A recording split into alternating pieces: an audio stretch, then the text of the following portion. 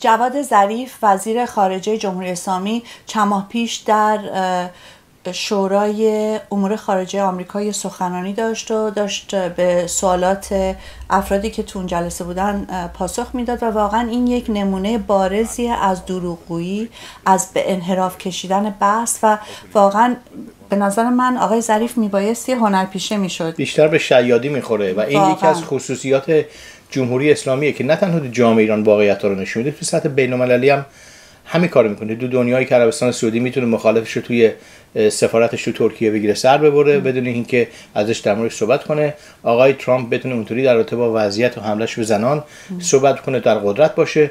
و جمهوری اسلامیه که سالهای سال تلاش کرده این کار انجام بده ولی جامعه ایران هر روز داره پاسخ اینا رو میده. گوش کنین در رابطه با انتخابات تو ایران نشون چی میگه. 73% of the Iranians went to the polls and voted for their president. I think that's what determines the views of the Iranian people. They were not forced to go to the polls. Nothing happened to the 27% who didn't go to the polls.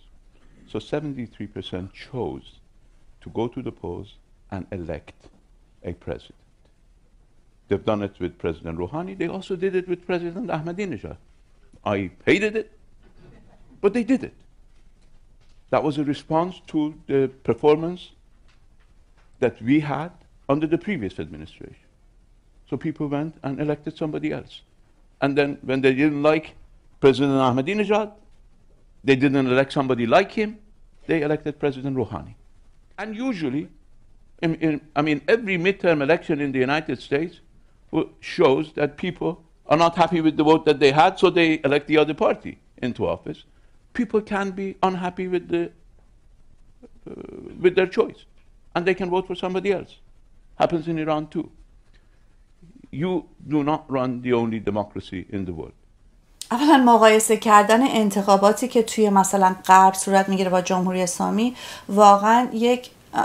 واقعا مسخره است. درسته که خب دموکراسی که تو غرب هم هستن واقعیتش اینه که انتخابات هم برای طبقه به خصوصی، ولی تو ایران یک دولت مذهبیه و حتی اون دموکراسی که توی غرب میبینیم اصلا شامل انتخاباتی که توی ایران صورت میگیره نمیشه. ظاهر قضیه رو مثلا میتونن حفظ هم نمیتونن بکنن. دقیقاً مثلا فرض کن زن نمیتونه تو انتخابات ایران شرکت بکنه، جزئی از چیزاشه.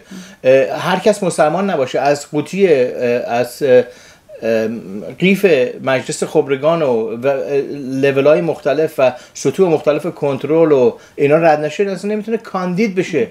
این چه در واقع انتخاباتی که بشه در رابطه صحبت کرد که خب ما هم جامعه ما خیلی راحت انتخاب کرد، حالا اون انتخاب کرده این انتخاب کرد، مردم خواستن بکنن نشد. اینجوری شما هم همین کارو میکنید. اصلا با یه شیادی خاص این آقا در تو انتخابات صحبت میکنه و مردم وقتی اعتراض میکنن چه بلایی سرشون میاره. و فشاری هم که وجود داره برای اینکه آدما برن به صندوق رای، اینا مشخص نیست. خامنه‌ای فتوا میده که این یک وظیفه است، به انتخابات شرکت نکردن حرامه، رای سفید دادن حرامه. بعد جدا از اون کسی که میره رای میده، خب خیلی‌ها میرن به خاطر اینکه یه مهری تو شناسنامه‌شون لازم دارن، تاثیر میذاره روی کاری که میتونن بگیرن و امکاناتی که میتونن داشته باشن توی جامعه. یعنی این فشارها خب توی غرب وجود نداره. با همه کمبودایی که انتخابات تو این کشورها داره اصلاً قابل مقایسه نیست. اون چیزی که تو جامعه ایران اتفاق میفته واقعا یه مسحک است، نه انتخابات. هیچ جامعه ایران تغییراتشو از کانال انتخابات جمهوری اسلامی نمیتونه انجام بده. این دروغه که ظریف میاد میگه که خب این مردم میخواستن، حالا اون احمدی نژاد خواستن یه مدتی بعد نخواستن، آقای روحانی رأی دادن و به کسایی هم که رأی ندادن هیچ اتفاقی نیفتاده. نه، مخالفان این رو که جمهوری اسلامی دارن رو همه رو تو زندان میکنن. کسی یک ذره به رهبر جمهوری اسلامی بخواد چیزی بگه و از قیف شما در نره، شما اجازه نمیدین شرکت بکنه. احزاب مخالف تو جامعه ایران غیر قانونی هن. سوسیالیستا و چپا و روشنفکرا و تمام بخش اکثر جامعه ایران سکولاریستا و دموکراتا و هیچ کی اجازه نیست بعد میتونه با شیادی بیاد بگه که این مقایسه کنه با انتخابات دیگه، بگه خب ما انتخابات ما هم آزاد و این نوع دموکراسی که ما داریم برای خودمون. و تو اخیراً یه جایی مطرح کرده گفته که رهبر ما هم انتخابیه، خب حالا مجلس خبرگان انتخاب میکنه، حالا مدل ما این. When you have demonstrations here, it's called freedom. When we have demonstrations in Iran, it's called regime change. What is it? When a lot of people turned out in the streets of New York, they called themselves 99%, whatever, the Wall Street, and there was some violence. And there was some police brutality. People turned out in the streets of France. There was police brutality. Nobody called it beginning of the end of the French regime, tweeting that the French regime is over. Hold up. So, I mean, I know President Trump went to Saudi Arabia and said, wow, nobody demonstrated against me. They can't. And is it bad that we can demonstrate? Is it that bad? No. That you all of a sudden, everybody in the United States just gets too excited and starts tweeting that now we see the end of the regime. You cannot determine when you have a political process. The political process itself determines the outcome. Exactly the same happens in Iran. People express their views. Sometimes there are excesses. What happens is that the government understands through these expressions that there are areas that government's behavior, government's conduct, government's performance fall short of the expectations of the people. And we understood that. We understood that the people of Iran expected more. You see, our economic indicators are very good. اولین چیز مسخره اینه که ظریف تظاهرات توی پاریس رو با تظاهرات توی ایران مقایسه میکنه. ببخشید آقای ظریف، وقتی ما میریم توی انگلیس اعتراض میکنیم اجازه دولت رو داریم، یعنی اجازه هم نمیخوایم، میتونیم بریم، قانونیه که ما اعتراض خودمون رو اعلام کنیم. توی جمهوری اسلامی قدغنه، حرامه به اصطلاح. آدمایی که میرن تو خیابون میریزن تو ایران در حالی میریزن که شما اجازه ندادین و میخواین سرکوب کنین. فرقش اینه. و دقیقاً تفاوتش اینه. مثال میاره، میگه که توی عربستان سعودی تو صحبتاش میگه تو عربستان سعودی ترامپ میره میگه که نگاه کن اینجا کسی برای من تظاهرات میکنه و ایشون میخنده به عربستان سعودی و میگه که نگاه کنین بخاطر که شما اجازه تظاهر ندارین. آقای ظریف، شما تو ایران هم مردم اجازه تظاهر ندارن، بر علیه شما و در واقعیت اینکه غیر قانونی تظاهرات میکنن، این به خاطر مردم ایرانه نه به خاطر شما. سیستم شما به علیه مردم ایران انقدر تونستن سیستم شما رو عقب برونن که تظاهرات رو دو فاکته حق خودشون تبدیل کردن، اعتصاب و دو فاکته حق خودشون تبدیل کردن. توی مردم عربستان سعودی این توانایی ندارن. این تفاوتشه، نه به خاطر که دولت عربستان سعودی فرق میکنه با دولت شما. در واقع یه چیزی هستن، داعش، عربستان سعودی و جمهوری اسلامی در واقع با یک سیستم کار میکنن. دقیقاً. بعد یه چیز دیگه جالبم که مثلا میگه که خب یک زیاده روی هایی هم هست. خب زیاده روی از نظر ایشون یعنی شلیک کردن به اعتراضیون، کشته شدن کسایی که دارن معترضن، شکنجهشون، اعدامشون، اینا زیاده روی نیستن، اینا اسمشون توی جامعه متمدن نقض حقوق بشرن. دقیقاً تو نیویورک هم پلیس هم حمله میکنه، ولی این چطوری میتونه مقایسه بکنی؟ توی نیویورک مردم حق دارن دولت پلیس رو میبرن دادگاه و توی انگلیس، توی فرانسه تاریخ دادگاه‌های انگلیس در واقع برای حق بشر در واقع آغشته شده با همین حق مردم که تونستن برن پلیس رو برن و آبروی پلیس رو برن. تو جامعه ایران مردم چنین حقی رو ندارن. شما چند نفر رو تو جامعه ایران سربنیز کردین بعد از هر تظاهراتی، چه بلایی سر تظاهراتی ها آوردین و مقایسه کردن با اینا بخشی از سیاده جمهوری است. Every country has a dress code. If the lady was sitting here, I would tell her that every society has a dress code. We may like that dress code or we may dislike that dress code. But the laws of that society require people to respect the dress code that they establish. In some societies, if somebody goes out naked in the streets of Canada, they'll be charged with, there's a name for it, Indecent exposure. Indecent exposure. It's not quite a dress code, but I take the point. It's not quite a dress code. We call that an undress code. Okay. No. You see, that's cultural. In a society that believes in nudity, that's a restrictive dress code. So you set the limit somewhere, and that somewhere is determined by the moral norms of that society. In Iran, for a man to go to the street without a t-shirt on, that's indecent exposure. They have to put something on. I know that you cannot even enter McDonald's without a t-shirt on. That's a dress code. I do not want to minimize that. But you should not over sensationalize it. Fact is, there is a dress code. Women in Iran participate in the social life, participate in the political life, participate in the educational life.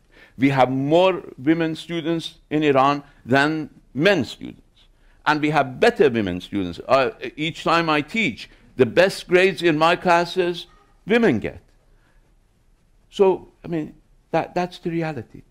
But my problem is, in your closest allies, women don't have the right to vote. Even men don't have the right to vote. And I don't hear people making such big cases about them. This guy is just allowing women to go to cinema, and he's praised as a transformational figure. آقای ظریف میگن که خب بالاخره هر جامعه فرهنگ خودشو داره، سنت خودشو داره.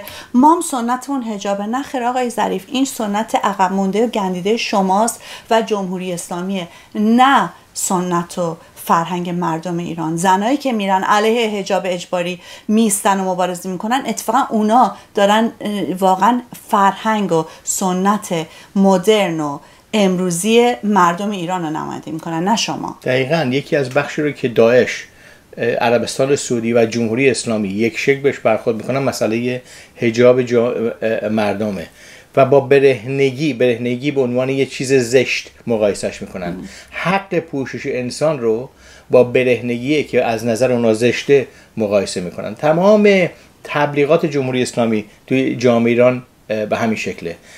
این همونطوری که شما میگین، این فرهنگ جامعه ایران نیست. فرهنگ جامعه ایران کاملا غیر اسلامیه و شما دارین تلاش میکنین اینو در واقع به عنوان نمایندگی مردم جامعه ایران این حرف رو بزنین و تو سطح بین‌المللی. و یه چیز دیگه هم که ایشون میگن اینه که ما دخالت نمی‌کنیم توی زندگی خصوصی مردم، تو خونه‌شون نمیریم، فقط توی خیابوناست که ما بد برخورد میکنیم. مگه مائده توی خونش داشت میرقصید یا توی خیابون؟ مگه کسی که رابطه جنسی داره، مگه تو خیابون رابطه جنسی داره که شما دخالت میکنیم، آدمو اعدام میکنین و سنگسار میکنین برای رابطه های جنسیشون؟ میخوام بگم که اینا کاملا دروغ محضه. خیلی از کسایی که جوانایی که دارن پارتی گذاشتن میان میریزین تو خونه هاشون، شلاقشون میزنین، بازداشتشون میکنین. خب مگه اونا اتفاقاتی نبودن که تو خونهشون صورت گرفت؟ یعنی همش تو این سر تا پا دروغ. دقیقاً تو دنیای تراژدی در واقع این نیست که جمهوری اسلامی حرف میزنه، چون مردم ایران دارن جواب میدن. تراژدی اینه که دنیا این حرفا این آقا رو بهش گوش میکنن و باش صحبت میکنن. این اراجیفی رو که ظریف داره میگه در رابطه با حجاب زنان، این نشون هم در مورد صحبت کنه مثل یه اسپکتروم دیگه. حالا یه کسی توی مکدونالد با تیشرت نمیتونه بره، ما هم زنا رو اینجوری باش چماق میزنیم بخاطر تو مکدونالد کسی با تیشرت نمیتونه بره. یعنی که خیلی جالبه. نه جالبیش اینجاست که میگه که هر کشور یونیفرم خودش داره. نه آقای ظریف، توی دنیای متمدن کسی یونیفرم نداره، ما هر چی دوست داریم میپوشیم. اینو مثل که نفهمیدین. توی لندن یه خانومی میتونه با حجاب راه بره، من میتونم با تیشرت را برم، یکی هم میتونه با یه چیزی که شکمش و پاهاش معلومه مینی جوب هم باشه راه بره. یونیفرم نیست اینا، شما مثل این که اینو نمیفهمین، ولی حجاب اجباریه، همه باید اینو بپوشن. کسی هم که اقلیت مذهبی باشه، آتیست باشه، خارجی باشه، 2 دقیقه اومده باشه، زنی باشه که نمیخواد حجاب به سر کنه، بچه هم باید حجاب به سر کنه. یعنی این دیگه مسئله یونیفرم نیست، این زور شماست روی مردم ایران. سنت نیست، فرهنگ نیست، عقب موندگی و گندیدگی خود شماست. جالبه جمهوری اسلامی همیشه در رابطه با عربستان سعودی صحبت میکنه به عنوان مخالف، خودشو با این مقایسه میکنه.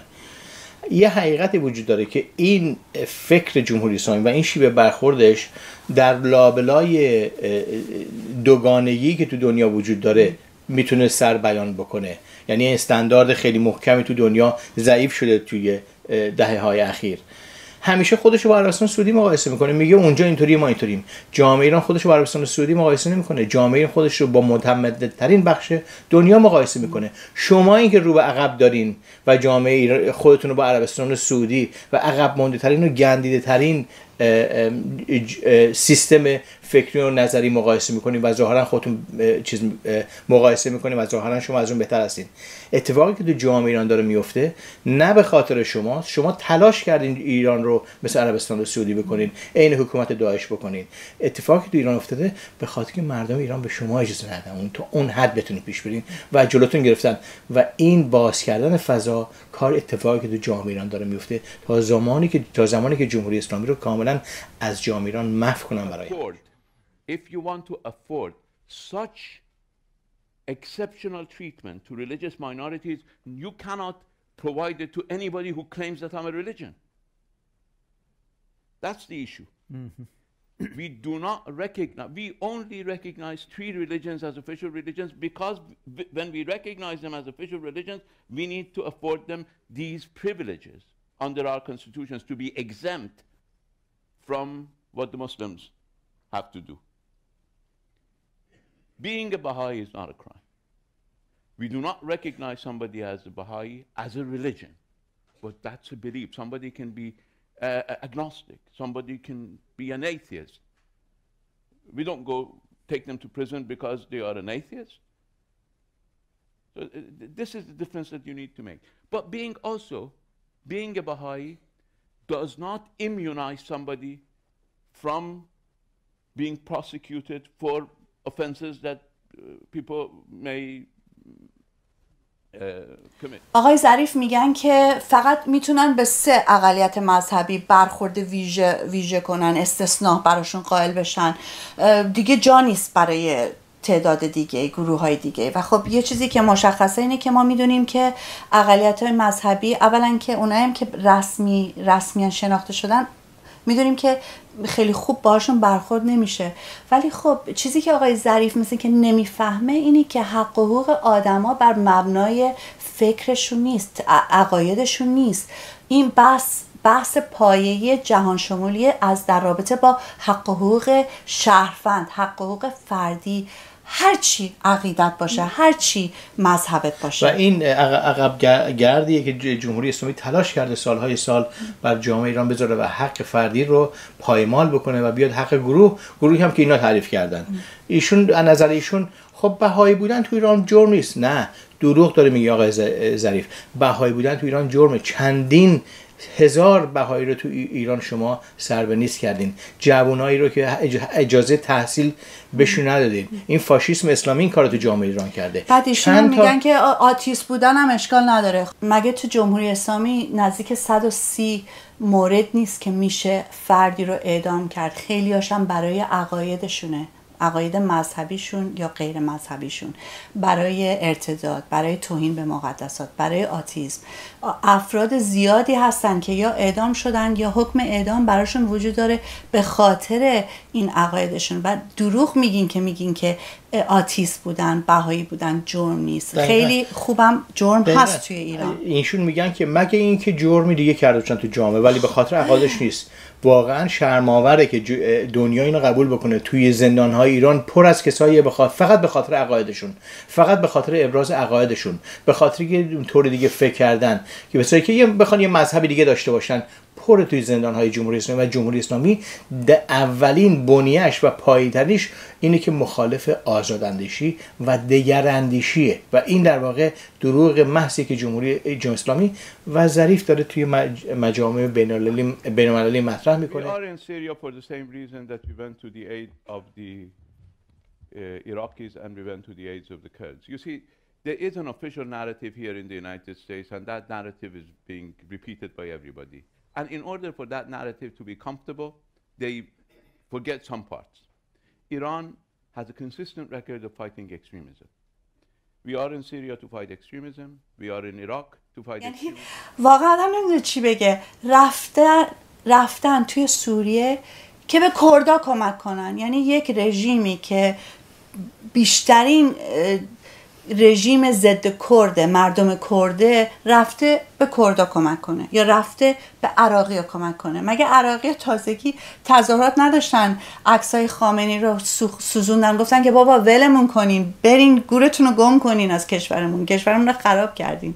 یعنی این واقعا دیگه مسخره تر از این نشیدن. رابطه جمهوری اسلامی با سوریه، با حزب الله لبنان، با داعش شروع نشد که بخواد جلوی جریانات افراطی رو بگیره.